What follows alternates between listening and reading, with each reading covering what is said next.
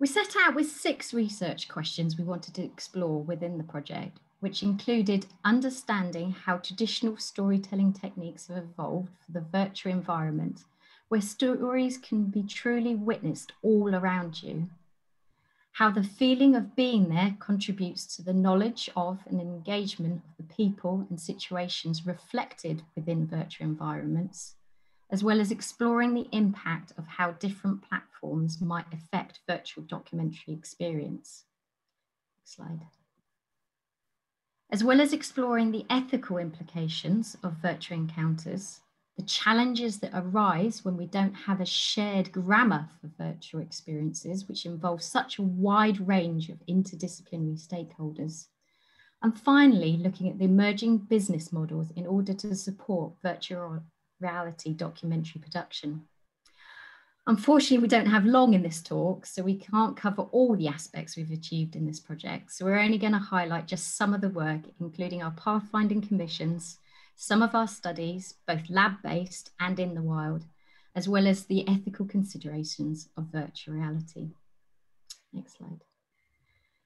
But before we do so, it's not often that you get to see a new art medium develop from the very beginning.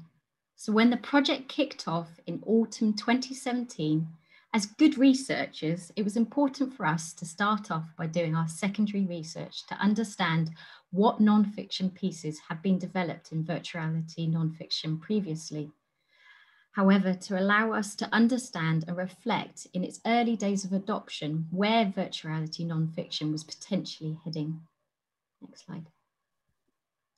Before we knew it, we were creating the first comprehensive history of English language non-fiction virtuality, our virtual realities mediography. We did have to set some inclusion criteria for the mediography. The pieces had to be presented in English, but we did also accept subtitles in order that we could then analyse them for our research. We also accepted any title that presented itself as a work of non-fiction, documentary, or journalism achieved through textual description and or inclusion in the non-fiction content programme, such as a documentary film festival. And they also needed to include a title card, production credits, or both. Next slide. The analysis of the mediography was accepted and received an honorary mention at ACM SIGCI in Glasgow in 2019. For those of you that aren't familiar with VR nonfiction, in 2019, the journalist Noni de la Peña was working as a research fellow at USC's Mixed Reality Lab. Noni was looking at what she called later as immersive journalism. She took verite audio from particular events and created a virtual environment to resituate that audio and allow an audience member to take part or at least be a passive observer in those experiences. In 2012, a major piece of work that came out of this called Hunger in LA, and it was the first piece of VR nonfiction accepted for an international film festival. When they took that piece to Sundance, they needed to have something a little bit more robust in technology rather than the prototype just stuck together with sellotape and string. So she called upon her intern at the time, Palmer Luckey, who eventually evolved the prototype and went on to form Oculus. Next slide, please. Since then, VR nonfiction content market has grown significantly, and we've identified just over 600 VR nonfiction titles produced between 2012 and 2018, capturing associated media such as the director, year of release, content theme, and duration. As can be seen by the graph, as Oculus continued to develop and was joined by other VR platforms, artists and filmmakers around the world started to experiment. We are still finding and cataloguing more VR nonfiction pieces for 2018, so the dip isn't quite true in this graph, but it definitely does feel like there's a slowing down of the curve in the creation of nonfiction pieces. This plateauing may be due to the VR nonfiction producers exploring other areas of VR content production where audience demand is currently higher, such as VR games, as well as current challenges we've documented in our producer interviews, around securing funding to make non-fiction pieces, as currently the business models of VR non-fiction production are not stable with little current funding available, which does limit the draw for new producers to get into making VR non-fiction pieces. Next, please. VR non-fiction is typically on average short, currently around just over 8 minutes long. VR non-fiction pieces have, however, changed over time as people experimented with what made a good length, with producers creating pieces from 1 minute to about 50 minutes in duration. At some point, the comfortability of an HMD, however, wins out. So it's unlikely we see lots of feature-length films being the norm in VR anytime soon. Next, please. VR non-fiction creators are exploring a huge range of themes in their work. Our theme browser in the Mediography visualizes how these themes interlink and cluster, identifying leading topics being explored through VR non-fiction. The most popular theme being war and conflict, followed by nature, art, and history. We can also see from the Mediography that currently about 49% of VR non-fiction pieces are being created in the US, followed by 20% in the UK and 8% in France. Next. We also wanted to carry out an in-depth analysis examining a representative sample of VR non-fiction which we'd found. So from our repository of over 600 titles, we examined 150 in more depth. That's about 23 hours of footage. And we took great care to have a variety representing the full corpus of the Mediography, covering the first 6 years of VR non-fiction history, including 360 videos, CGI pieces created using games engines such as Unity, award winners, and those that weren't. We also made sure that we didn't focus on a particular genre of content. We classified the viewer's role in each of these pieces using the Dolan Palet's existence influence classification scheme. The scheme classifies the role of the viewer across 2 dimensions, defining 2 levels for each. The first dimension, existence, describes the degree to which the viewer is made present, i.e. how much they exist as an actor within the virtual world. Either the viewer is observant or a participant. The second dimension is the influence, which describes the level of control that is afforded to the viewer within the story. Either the viewer is active or passive. As you can see, passive observance currently dominates non-fiction VR, with 63.9% of the pieces being classified as this. In contrast, the number of active participant pieces are very small indeed. Next. After we finished the Dolan Palet's classification, we analysed every single piece using a bottom-up inductive coding approach. Our analysis resulted in identification of 64 characteristics grouped into 10 categories. I'm just going to pick up a few. 360 live action currently dominates VR non-fiction with a whopping 73% of titles. The most common viewpoint is the objective omniscient viewpoint, which is very common in 2D documentaries, despite what is promised. Very rarely do VR producers place you in the shoes of others. This isn't necessarily a terrible thing for presence. The use of direct eye contact with the viewer is still very effective and can heighten immersion as people in the scene addressing you directly, especially in first-person experiences. Most VR non-fiction pieces we examined are trying to use the full 360 space, which means that utilizing successful ways of manipulating the viewer's gaze are critical. Thus, we need to use gaze manipulation to guide the viewer's gaze in order to guarantee, well, hopefully, that the viewer will see what you want them to see. But what we can see so far is that VR non-fiction, the majority of the pieces use prompts by an actor within the scene to guide the viewer's attention. There are a variety of other techniques. For example, you can use moving objects to direct the viewer's gaze by staging natural moving objects or using saliency. Whatever is biggest, brightest, or moving, people will tend to look at. Other interesting methods of gaze manipulation in VR include spatialized sound, placing audio in specific locations in the scene, making people automatically turn to where the sound is coming from. However, it should be noted that audio is currently very underutilized, and advances in fields such as binaural audio should provide exciting further opportunities to bring users into the experience they are finding themselves in. We can only experiment and try lots of different things. Eventually, VR nonfiction will evolve its own language, frameworks, and guidance to say what works and what doesn't. Next. As with any new medium, it will only move forward and only become more advanced through experimentation and by increasing the variety and volume of different stories being told in its space. So we wanted to make sure we gave a safe space for VR teams to try to experiment with this medium. Next.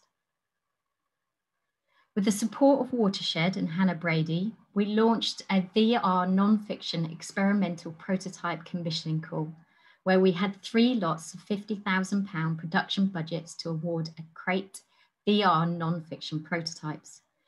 We were lucky enough to have over 150 applications from all over the world, including award-winning producers. We wanted to seek research in 3 original works that would be bold, distinctive prototypes to engage deeply and creatively with the potential of VR for documentary or journalism. Those commissioned worked closely with the research team so we could capture their process of production, their challenges, their successes, and share the findings with the wider community. We were also keen to hear bold ideas from creative practitioners from different disciplines, those that hadn't had the opportunity to experiment with VR, particularly those whose voices are currently underrepresented in the sector. In order to achieve this, we had 2 distinct pathways for submissions, an open call for those experienced in VR and a new voices call for those that hadn't had an opportunity to work in VR before. Next. We were delighted to commission 3 new bold and distinctive VR documentary works based on their originality and innovation.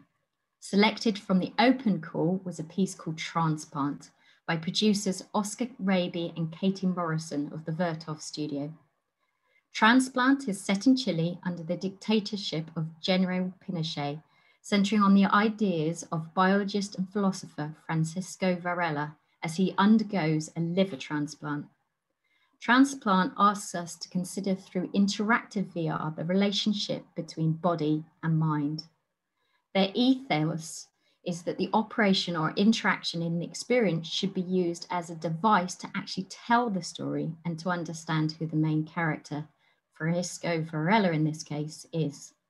Understanding him and the narrative by engaging in the interactive operations in VR. Their approach was less about telling a viewer a story in VR and more about letting the viewer themselves discover through their own interaction with the story. Next. The 2 other projects which were selected from the New Voices call, filmmaker Lisa Harewood and creative technologist Ewan Cascavener created Love and Seawater, which addressed the legacy of separations between parents and children that have been a feature of Caribbean economic migration. Love and Seawater took a participatory approach to production, involving those affected by this theme in the development of the VR treatment of this previously invisible aspect of global migration culture.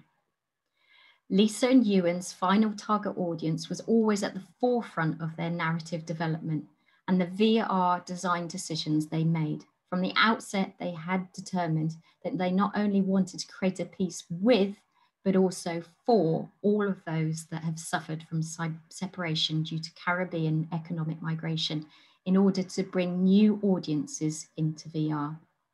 Their piece is polyvocal, capturing 2 points of view from those of the parent as well as the child, using audio captured from participants in the co-creation workshops they ran, and it was entirely used CGI.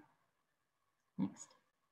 Also new to VR was the award-winning writer, artist, and director, Victoria Mapplebeck.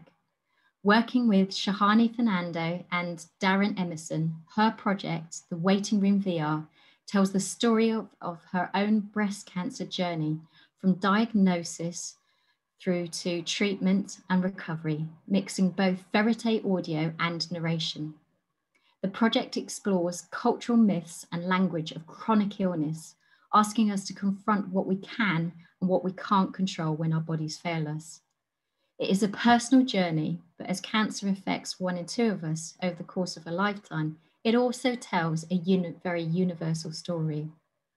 Waiting Room with VR was selected to premiere at Venice Film Festival in 2019, going on to win the Storytelling Award at the International Documentary Film Festival at Amsterdam in 2019, and was named in the top 50 XR experiences by Forbes. I'll now hand over to Danai, who's going to talk you through just some of our experimental studies.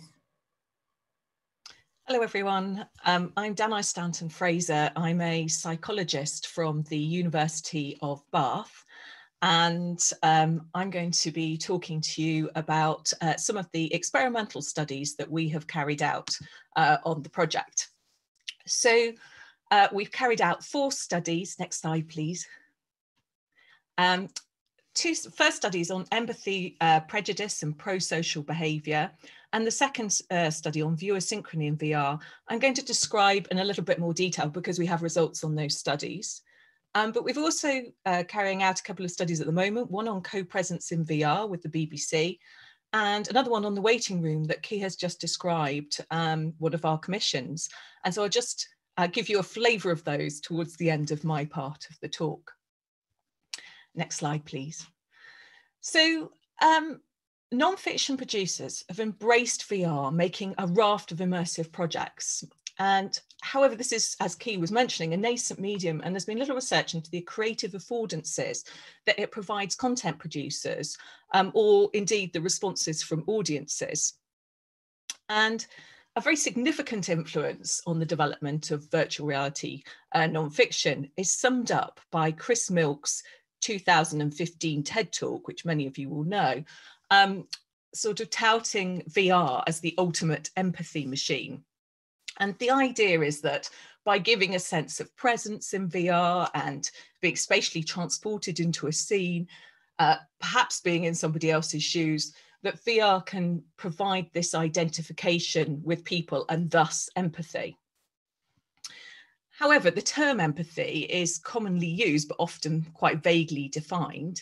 With cognitive science, it's commonly defined as the ability to share and understand the experience of others.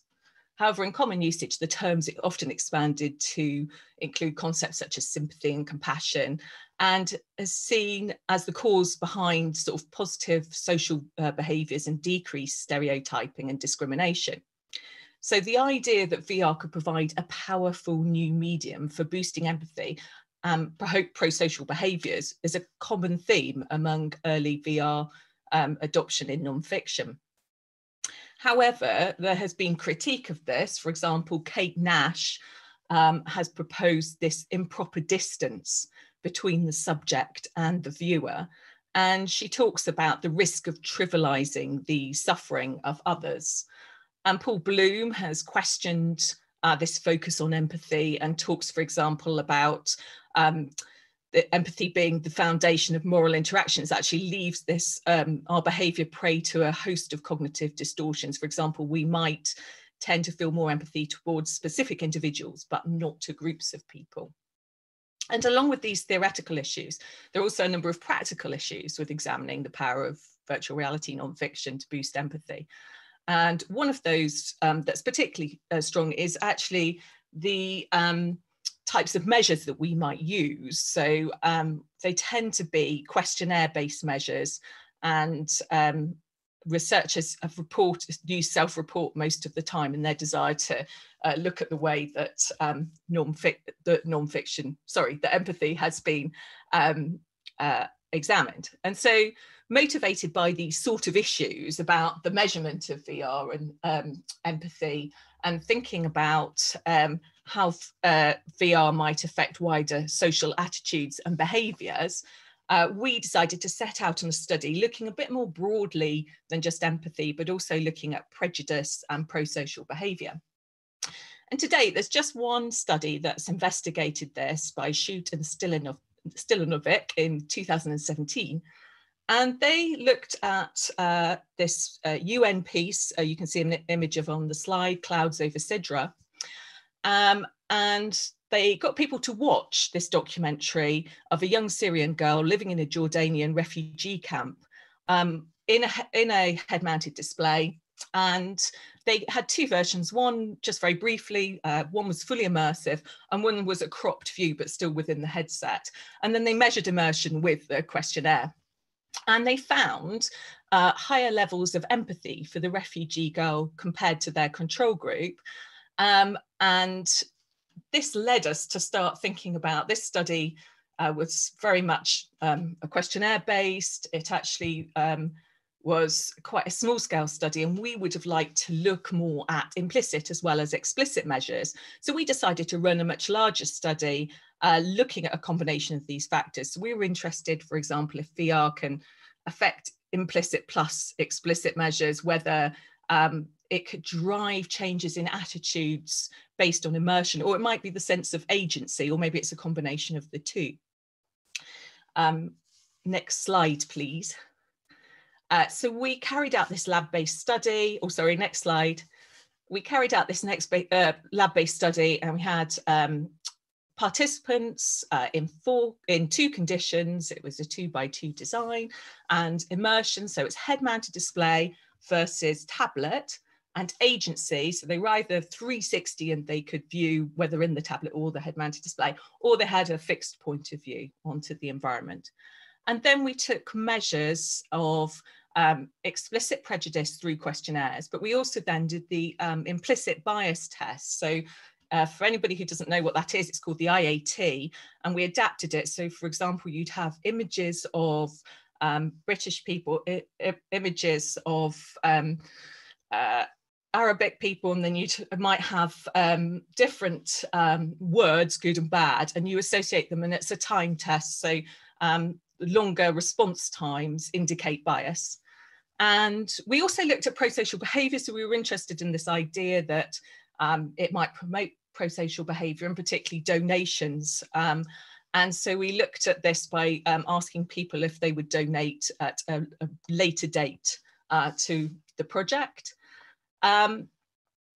Next slide, oh, sorry, I should say people came to, they were, first of all, they did the questionnaires in a pre-session, then they came to the lab, watched the documentary, and then they carried out a number of the tests, and then they came at a delayed time a couple of weeks later to carry out the tests again. Thank you. And what did we find? Well, we found, very interestingly, that that even controlling for pre-session scores, there was no effect of viewing condition on implicit prejudice in either the experimental session or the follow-up sessions. So that was the IAT, the measure that I have just mentioned. And then we found the same for the explicit questionnaire. So there was no effect between conditions of the explicit questionnaire, and the same for pro-social behaviour. So we found that the viewing condition didn't significantly affect the money that people donated. So you can see in the graph that people donated about £4, regardless of the condition that they were in. We also did do a measure of empathy following up on the previous study, but we didn't we didn't find any effect of empathy, even though they did. So in general, our results suggest that the use of 360-degree video as a medium for content delivery has no greater effect in reducing prejudice or promoting pro-social behaviours than more traditional forms of media, such as the tablet that we were using. I think it's worth pointing out, though, that of course, and it says at the top of this slide, what we did find was that the bias on the IAT did decrease overall. So there was less bias after watching the documentary, but it didn't matter which format that you watched it in, whether it was on the tablet device or on the head-mounted display. So actually the documentary was having some effect, but actually the form in which you were watching it wasn't. And I think there's obviously a caveat here as well, that this is 360 video that tends to be used in this by filmmakers for documentary, but actually there's considerable research that suggests that more immersive forms of VR, particularly those that give viewers the sense of being embodied, being able to feel or control the body of someone, perhaps in lots of studies from a different ethnicity or gender or identity, are much more effective in changing attitudes than perhaps more basic forms of virtual reality, such as the ones we explored within this study. Next slide, please. I get to move on now to talk about the second study. So our second study was on attentional synchrony. And in the recent mediography that Key just mentioned that we carried out, it suggests that 3/4 of all English language non-fiction VR content is predominantly 360 video. And because of this, it presents a challenge that audiences don't miss content because they've got this full 360 field of view. And this has led to people asking for the development of a new screen grammar and thinking more about the geometry of storytelling. So in this context, an increased understanding of how people visually navigate through 360 videos has the potential to yield quite important insights for both content producers and people working, technology developers working in the area. So we carried out a study to examine the whether the high level of immersion provided by head-mounted displays encourages participants to synchronize their attention during viewing. We had 64 participants who watched the documentary Clouds over Sidra, so the same documentary that we've just been talking about, either in the headset or the flat screen condition, but obviously they had full field of view. And Chris, on the project, developed a customized video player that we could use to play back the recordings. Next slide, please. And what we did was we used inter-subject correlation analysis to measure the attentional synchrony over the course of the video and to examine whether spatial and temporal factors led to different amounts of correlation, both within and between the groups. Next slide, please. And what we found was taking time points across the entire documentary, the inter-subject correlation was higher in the head-mounted display group. So we compared the inter-subject correlation across scenes. So we looked at and categorized the scenes, you can see these at the bottom of the slide, into unidirectional, intermediate and panoramic scenes. And then and what we found was a higher inter-subject correlation in the unidirectional scenes. This interacted with device and with stronger effects for the head-mounted display than for the tablet. And the other analysis we did was we compared the inter-subject correlation from 10 seconds at the beginning, middle and end of the scenes. And we found greater inter-subject correlation at the start compared to the middle and end of scenes.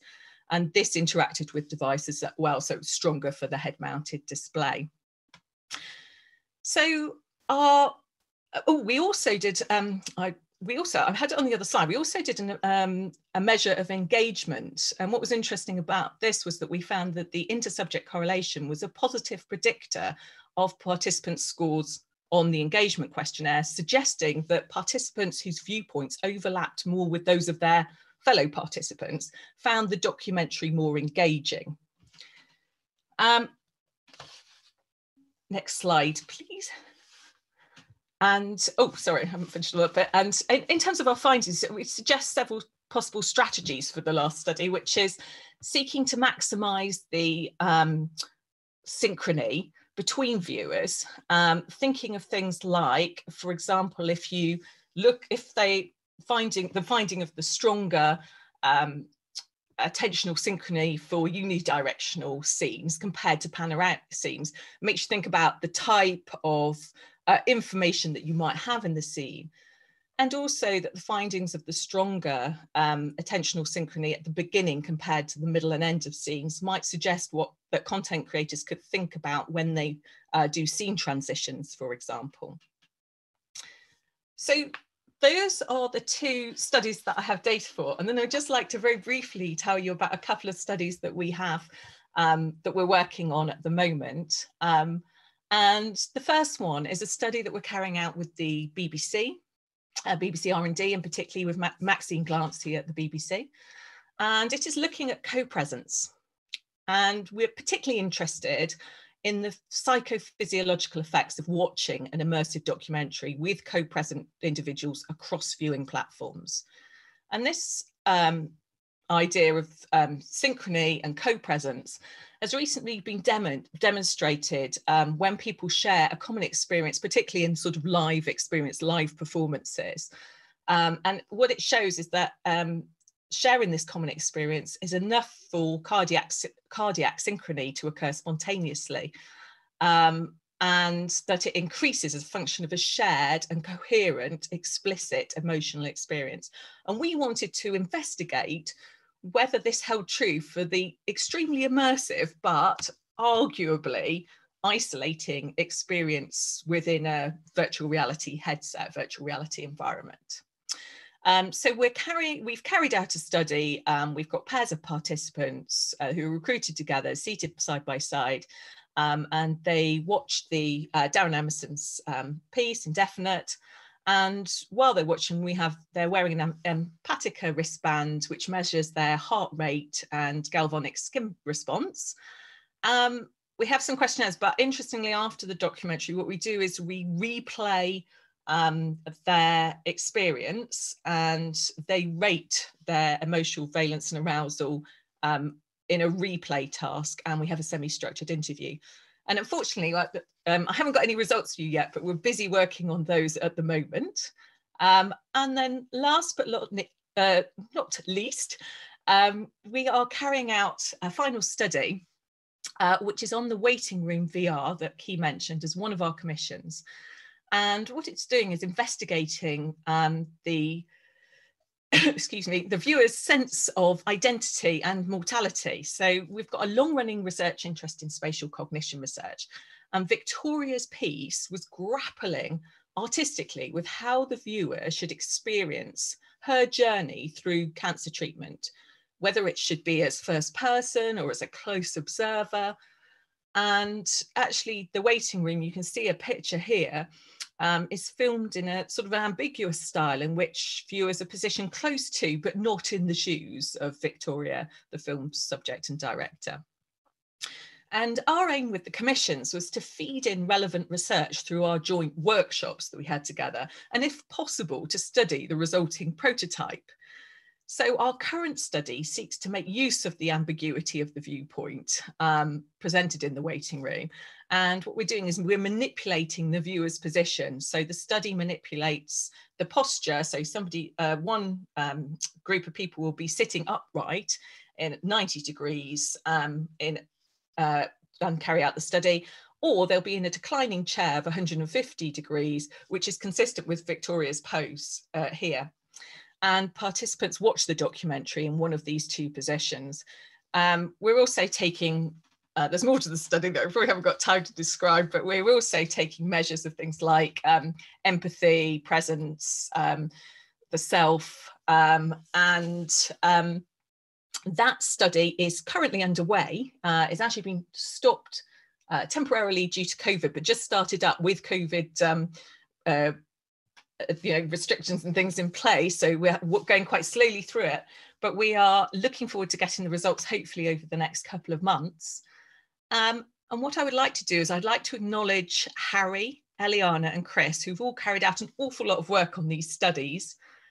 And I shall pass to Mandy now to talk about the household study.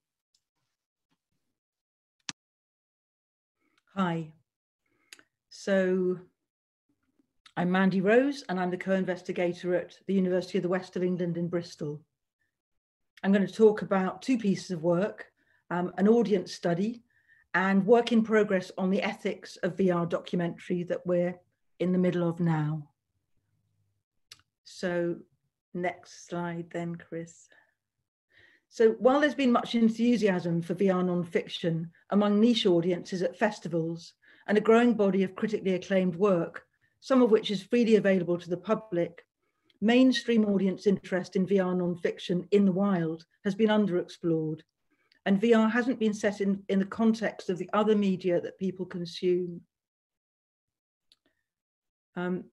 So we decided to adopt households as our framing to explore how this media platform fitted into the life of the home.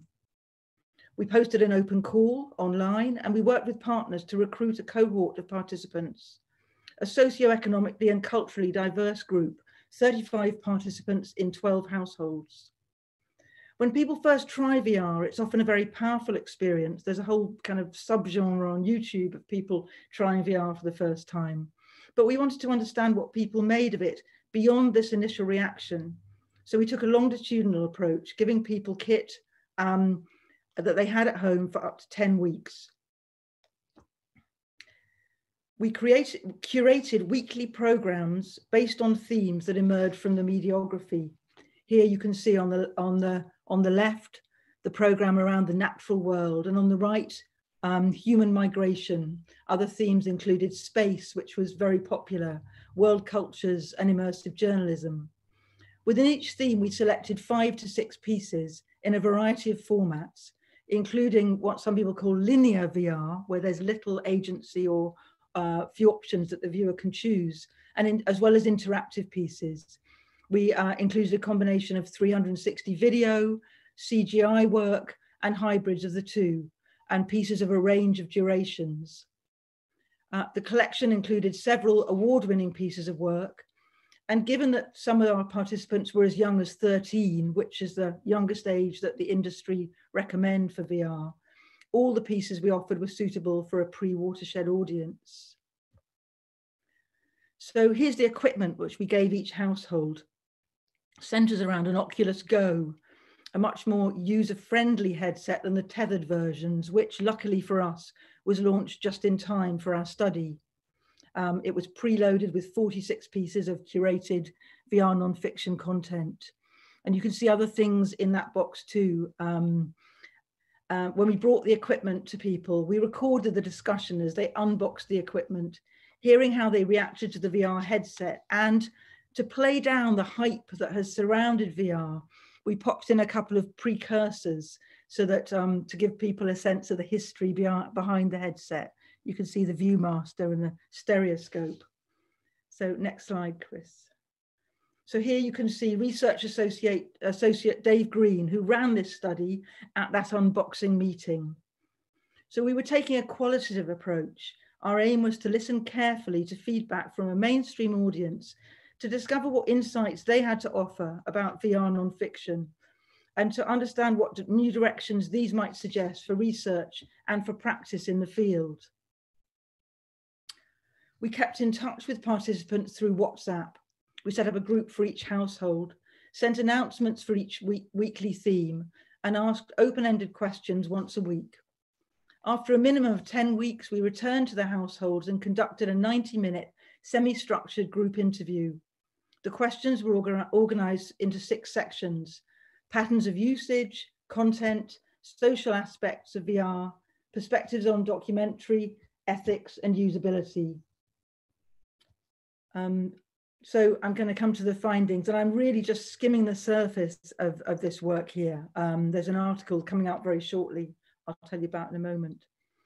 So participants vividly conveyed their sense of being immersed within the frameless media space of VR. And their comments suggested how the affordances of VR enabled their feeling of connection to the documentary content. To quote a couple of those pieces on the screen, one says, to actually feel like you were in the middle of thousands and thousands of people.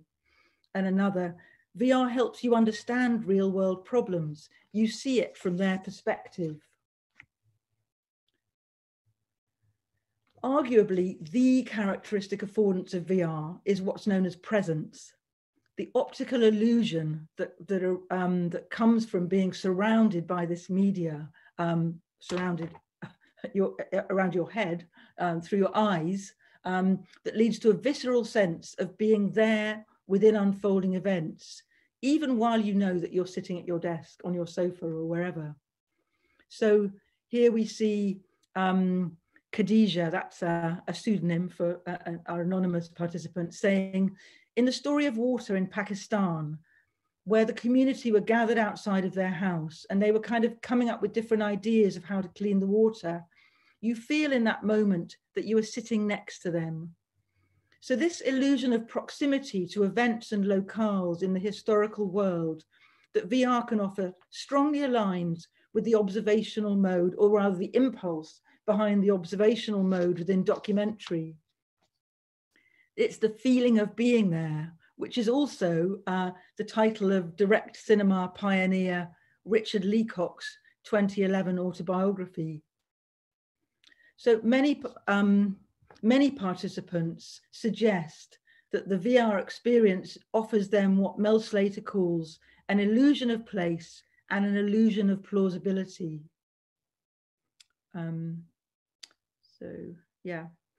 The Oculus Go offers limited interactivity compared to high-end head-mounted displays and room-scale experiences. However, participants noticed what was possible and relished what agency they had.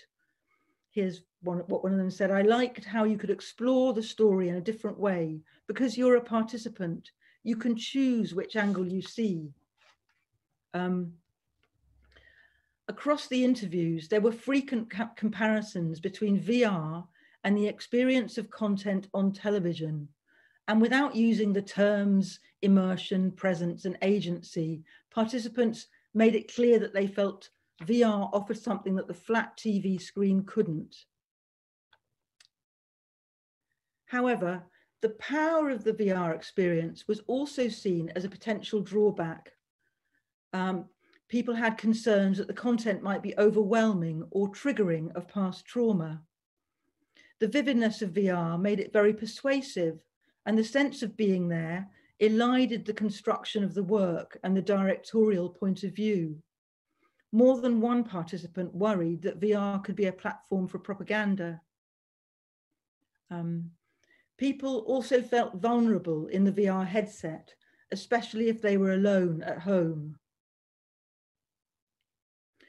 So what have we learned? Participants from all households across all demographics saw positive potential in virtual encounters with real people and places. They found that these affordances of VR offered documentary values and pleasures. They had reservations, though, too, as I've said, around the power of VR and its potential for trauma, persuasiveness, propaganda. But despite all their enthusiasm, what was really marked was that their usage of VR dropped away very dramatically. 7 out of 10 households stopped using the VR equipment by the end of week 2. Only 2 were still trying the VR pieces into the 8th week. And they talked about how the impact of VR had a negative or conflicted with the life of the home. It didn't, as TV does, they said, it didn't support conversation, sharing, the sociality of the home. So we concluded that VR at this point lacks what Brian Winston calls supervening social necessity, the social context that takes an innovation into the mainstream. So here are the outputs from the study, and the article about the study, kind of 10,000 word articles, just got through peer review and will appear in Convergence, the journal Convergence, in a couple of weeks online. We're also going to be writing this up in an article for Immersive News that'll come out soon. So finally, I'm going to say a few words about some work we've been doing on VR documentary ethics. It's work in progress. So ethics is a challenge for VR producers, you know, with emerging platforms, changing platforms, multiple versions. There's a lack of guidelines, a lack of regulation, and it's a very fast moving field. How can producers behave ethically in a field that's so new? How can they gain informed consent when they're not fully aware of what the implications of participation might be for participants and subjects of documentary? So we've engaged in some collaborative work around ethics. And I'll offer you just a few headlines. This is a workshop that we held in the boardroom at the BBC. We sat under a huge portrait of Lord Reith discussing the ethics of VR documentary. A group of us, over 30 people, producers, researchers from a range of disciplines, and some policy people too. So the context of this investigation is the context that Danai and Key have alluded to, that context that in which VR kind of burst onto the scene, surrounded by these ideas about empathy and about the pro-social potentials of the medium. And there are also vested interests in this area. For example, here we can see Facebook's VR for Good Creators Lab, their initiative that supports VR documentarists, but also encourages them to use their Oculus products. We can think of documentary as a relational practice in which the triad of producer, subject, audience are at its heart. And VR brings new problems across each of these axes or new challenges. Just thinking about the producer and subject, we can think, this is unfamiliar tech. How legible is it to the people taking part as subjects of documentary? Thinking of the capture process and the 360 video camera. Do the subjects recognize that camera as a camera? Do they know when it's running? Thinking of exhibition, will people who are filmed for a 360 video piece even see the finished work? Stay there, Chris, go back one, sorry. So we've been thinking through the implications of VR documentary for that triad of relationships. We've also been looking at VR ethics from the point of view of the human sciences. In 2016, Michael Madery and Thomas Metzinger, philosophers of mind at the University of Mainz, published this extremely important article, A Code of Ethical Conduct, which looks at VR, both and ethics from a point of view of research, but also from a point of view of mainstream usage. They identify a number of challenges, two of which are very pertinent for VR docs. So the first of the two is risky content. They're thinking, Madery and Metzinger are thinking about VR from a perspective of psychology and thinking about how human beings are very sensitive to their environments. There's been lots of work in psychology that shows how humans are very sensitive to context and easily influenced by context. And we can think of VR as a context shift, that idea of being there in the virtual environment. So this risky content theme echoes comments by participants in our audience study. It's about the power of immersion and the potential for distress, trauma, or persuasion. And this area requires producers to be extra vigilant, thinking about VR content in a different way than how they might think about the same content if it was going to be presented on a flat screen. So these issues around risky content are now have been escalating in the context of what Thomas Metzinger has called this year technological confluence.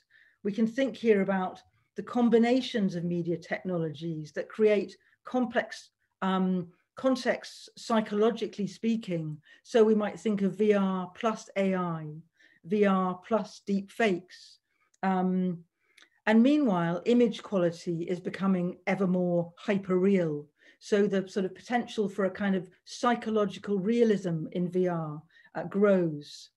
So here we're looking at images of Facebook research in which photorealistic avatars are animated by the tracking of users' facial movements within the headsets. So we have to think about VR as a recursive system which potentially responds to the user through eye tracking, their speech, through micro expressions, and in multisensory and room scale VR through body and hand movements. Put these all together and we're looking at a potentially very powerful personalized experience. In much VR, it's just you in there. So neuroscientist Patrick Haggard has recently raised a question about the potential of VR for false memory, for instance. Yep.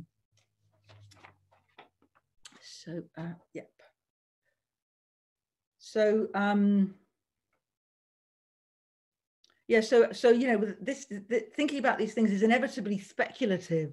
But if we think about the impact that social media has had on our lives and behaviours over the last 10 years, it seems important to be doing that speculation, thinking ahead, not waiting for some of these problems to hit us. So finally, on data and privacy, Facebook's Oculus is the dominant platform in VR documentary. And as we all know, there's a lack of transparency over data gathering and the use of what data of ours is gathered in general. But this is even more significant in terms of the headset, the VR headset. And these issues are escalating with the announcement last month that Oculus users need to sign in, new Oculus users need to sign in via a Facebook account. The overt driver here is that users are encouraged to engage with Facebook's social VR platform, Horizons. But the implication is that Facebook gets to join up all the social media data people have shared with that platform over the last decade plus, with the data that the intimate data that can now be captured via a VR headset. So I've suggested that, you know, if historically we've had a triad in documentary, the triad of producer, subject, and audience, we really have to start thinking now of a tetrad in which the platform owner is this kind of fourth unseen presence. So where are we going with this work on ethics? We're planning to develop a toolkit for VR producers based around questions that they might ask themselves during the production process. This is ongoing work, which I've explored in depth in a recent talk for MIT Open Documentary Lab. We've got an article in draft and we're going to be publishing on this in Immerse News too. So thanks for your time. We're really keen to hear your questions, and to follow up on any of this research, please go to our website.